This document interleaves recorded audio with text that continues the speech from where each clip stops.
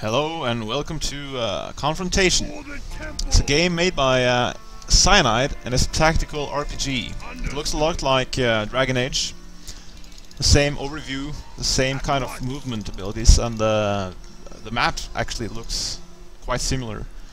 Narrow paths from opening... no, this is actually off map. Here you have a larger area which you can do battle. And it's quite similar. Though there are more interaction in Dragon Age, and it's a lot bigger, the game. You have I think it'll actually come up now when I move to the first enemy, which is over here. Yeah, that's just some movement. Yeah. So here you can kill him.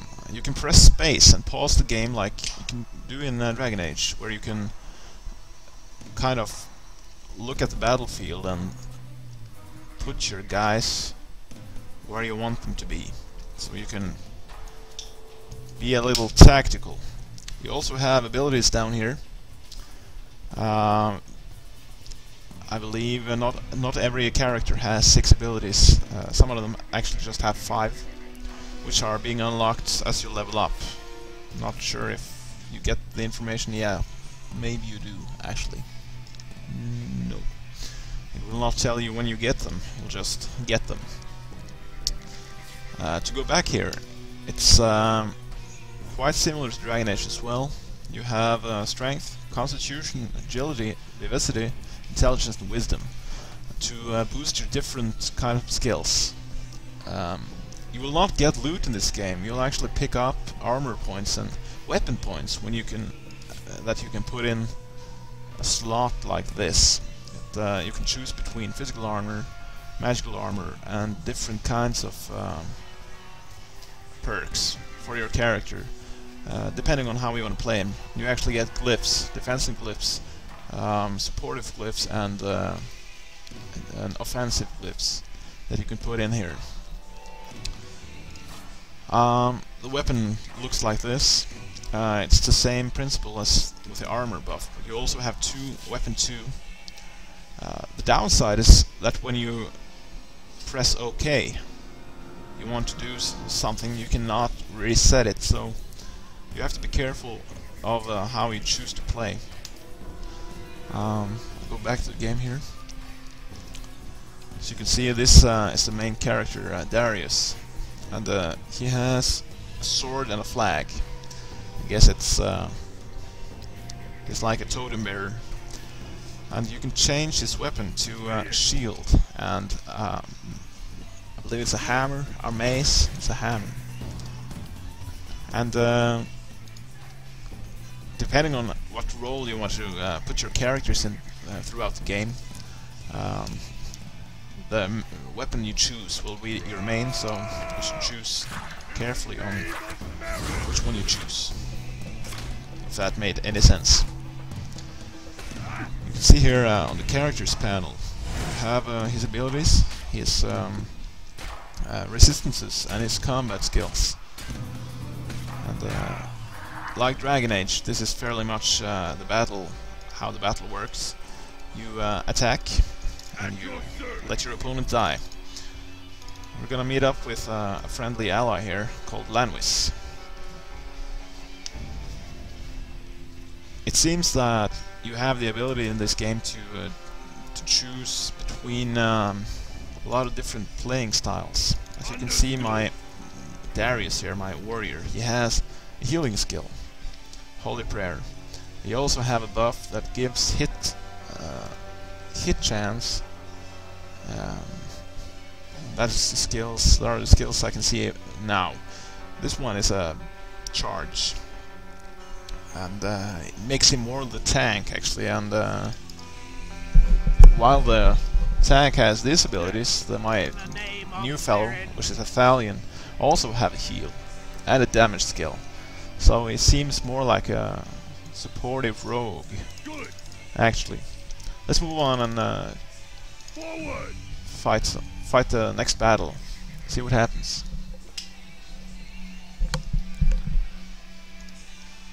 For the temple! This is just a tutorial part of the state of the game, obviously, and it's quite informative. Gives you the information you need about the game. And here we can see we can actually pause the game like in Dragon Age here. And now I want to use this buff to give more hit chance. Then I can hold shift and tell him to go attack afterwards. I can also remove it by clicking it. I can use this skill. Tell him to beat him up and go on to the next foe if I want to do that. Let's see what happens. I can see he moves on. Moves quite well.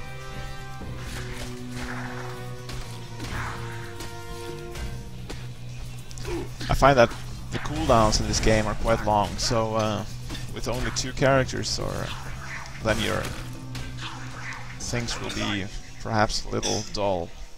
But just to learn the basics of the game, you'll have a maximum party of 4 characters later in the game. Let's do one more fight before we move on a little later in the game. This is the scientists. The characters in this game have really strange names, but I guess it's fine.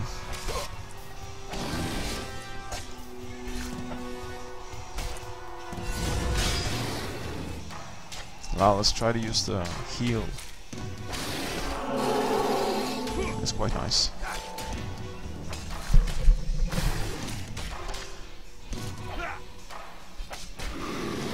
So that's kind of the basic mechanics of the game. You move around and you attack, and that's it, I guess. There's not a lot of other things going on.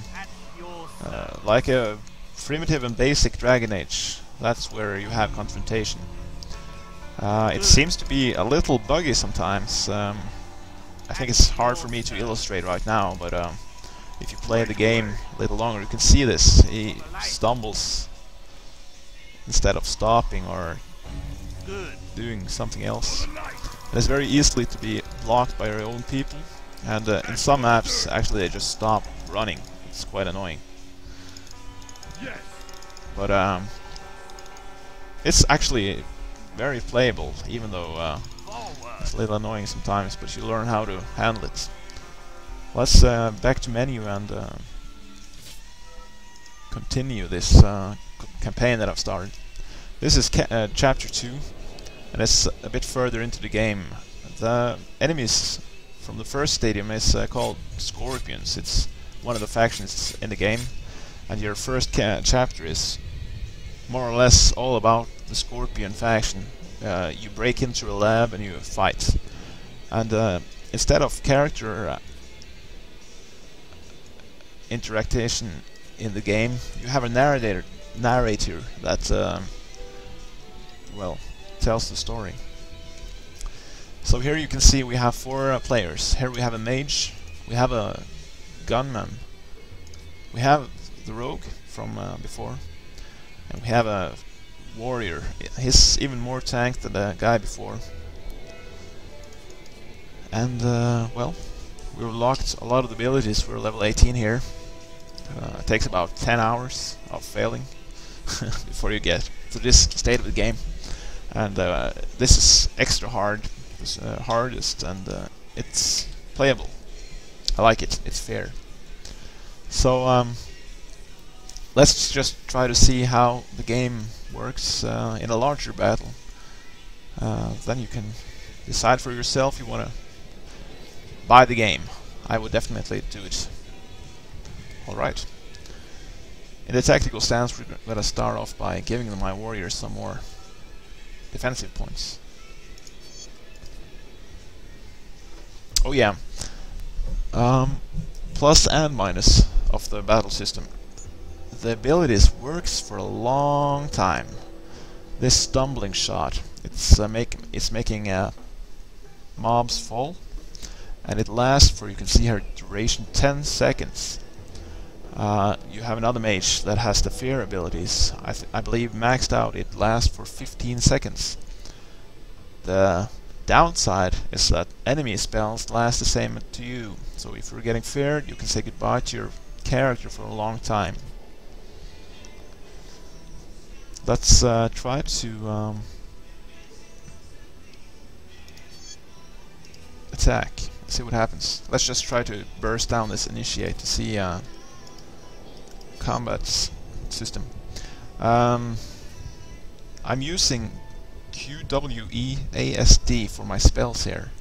It's representative of the buttons down here. So it's quite functional actually. So you don't have to use your mouse too much if you don't like to play around with that stuff. Here you see my warrior is being charged. Here we burnt down this guy instantly. Quite satisfied with that. You can see my warrior who took the initial damage. It's the main target now, but already my mage is being focused by this guy Amok, which is quite dangerous. This percentage, I don't really know what it is. I haven't figured it out. Let's just try to kill this Marabout. Let's move out from the people here. We have a provocation skill here, which is a taunt. We're gonna use that, and then a heal. See my character fell down here. He's been sleeping for quite some time.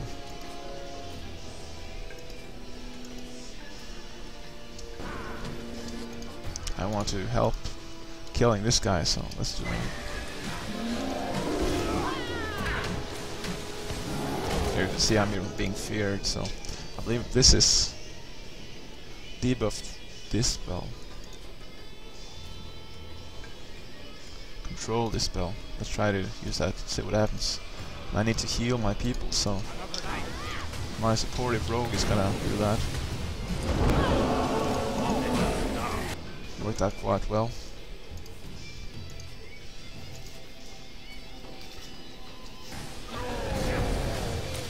This area is feared forever, it's quite annoying. Now it's over, it seems.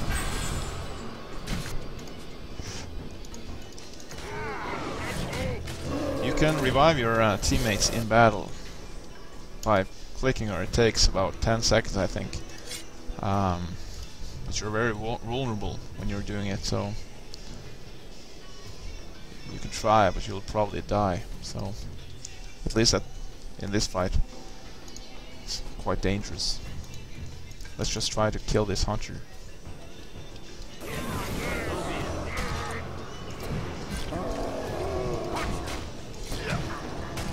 I can see my warrior just died. You can try to just run, actually. Tell him to run over there, while this other guy is resurrecting my warrior. Might work. He might die as well, of course. You can see here I'm lucky, so he got all the aggravation, so here I got stunned before he had the chance, so now he's gonna die.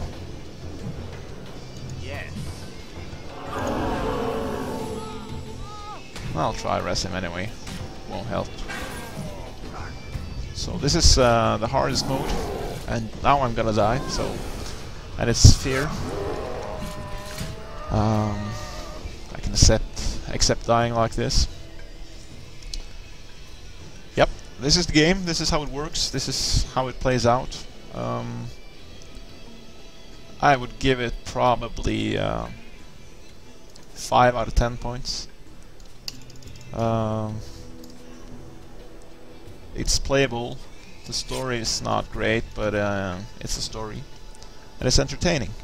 But it lacks the great stories. There are a few bugs, or not perhaps bugs, but bad movement and automation of the movement, and bugs like this making my cursor actually fall off the screen. Not borderless windows, which I prefer. Different things, but you'll figure it out if you want to buy the game. Thank you for watching.